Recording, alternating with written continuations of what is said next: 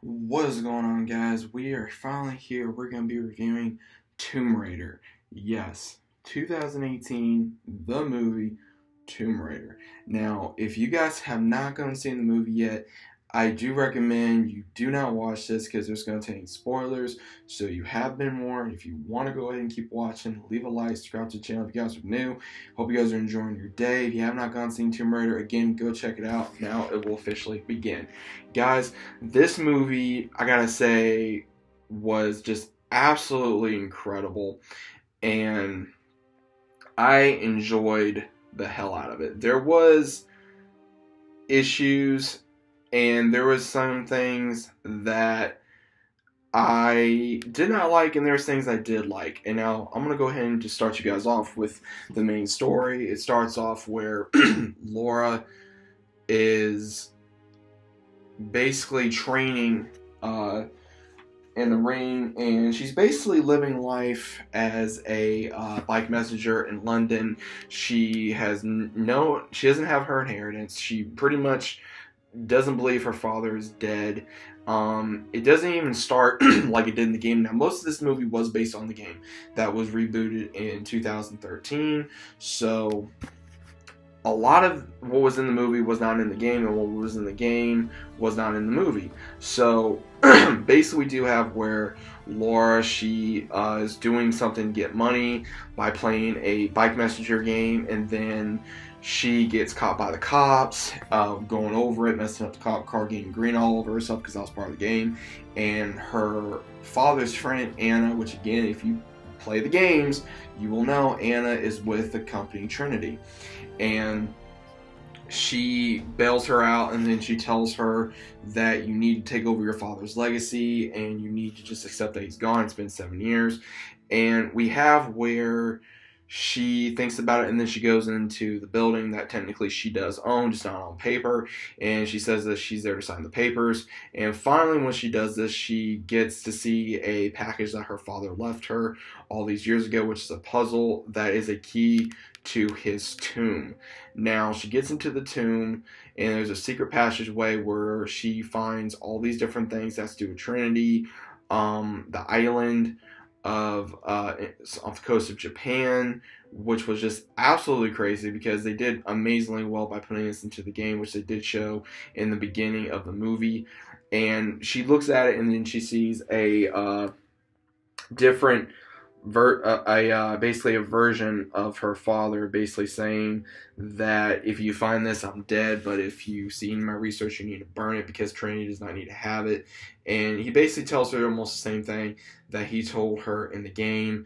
And she wants to go off the coast of Japan, so she tries to sell her necklace. She gets over, I believe, $8,000, maybe $9,000, depending on what it is, because again, she's not using her inheritance. And she goes to Hong Kong in China, and she finds a captain that her father was going to use. Well, she almost gets her stuff stolen, and then she finally does find the captain, and they go off into the sea. Now, it's just her and the captain. Here's the thing.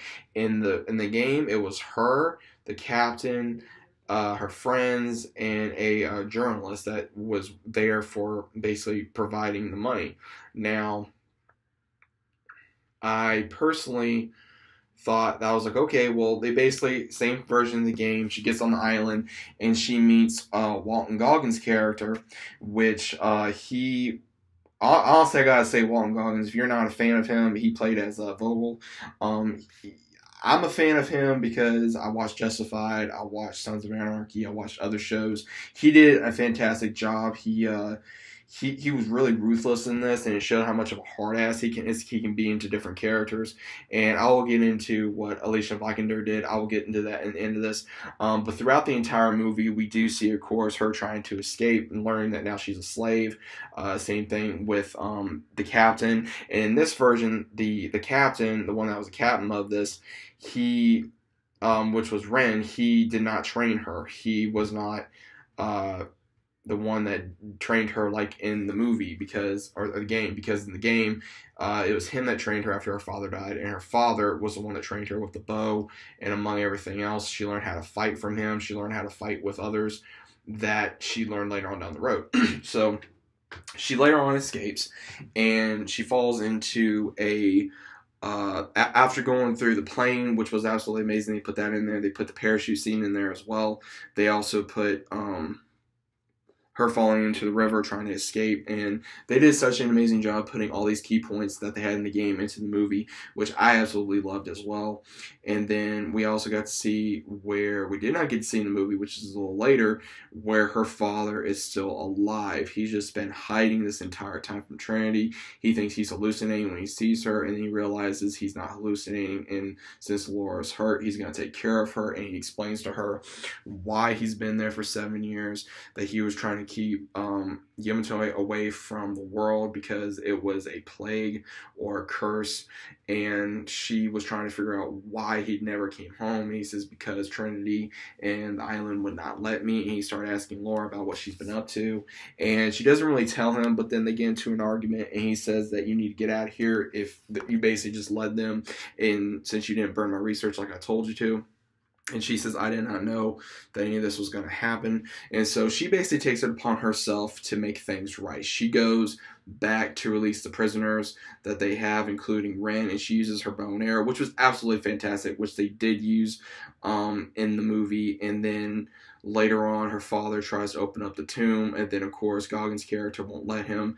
He basically says to open it. He says no, and he gives Laura an ultimatum. You basically do it, you open it, or your father opens it, or I'm going to kill you both. And at the same time, she agrees to open it because she does not want her father dead, and they go through all these trials and the puzzles that they put into the movie, and then they finally reach the tomb, and they open it, and they finally realize that it was a virus. It was a virus that turned you into a monster, and her father knew this, and they start fighting, and Goggins tries to take off with a piece of her because this is what someone over in the U.S. paid for him to do. And at the same time, no one knew who this mysterious person was. And obviously, I kind of figured who it was, but I'll get to that here a little later on. And then we do see, of course, where Laura's father, Richard, is fighting against Walton Goggins' character, and one of the other characters that got infected infects her father. And then Laura comes back, and she finds her father. And then they finally do get a proper goodbye, showing that he's proud of her. He wants her to continue on the legacy, which she does, because she goes and fights Walton Goggins' character, and she fights him, and then she grabs what he grabbed from the tomb, and she infects him with it, and then she kills him by pushing him into the pit, I guess you would say, with all these other bodies. And then she finally escapes, and then her and the rest of the refugees are able to get off the island. And then she goes right back to the building, and she signs the papers and gets everything. She owns everything. She tells Anna to do it, to be on top of everything. And once that happens, she finally realizes that Anna now has full control as well as she does. So she goes back to the manor, and then she starts seeing everything that her father was trying to warn her about. Basically, it was basically saying, once she heard from Vogel saying Trinity is everywhere, and I was like, man, I hope they were going to put Anna as a villain, and they did, because now she finally realizes Anna is in there, and now you see where she's going to be doing the same thing she did in the game, trying to hunt down Trinity before they try to do anything else, and Anna is the top of it. She's one of the head leaders.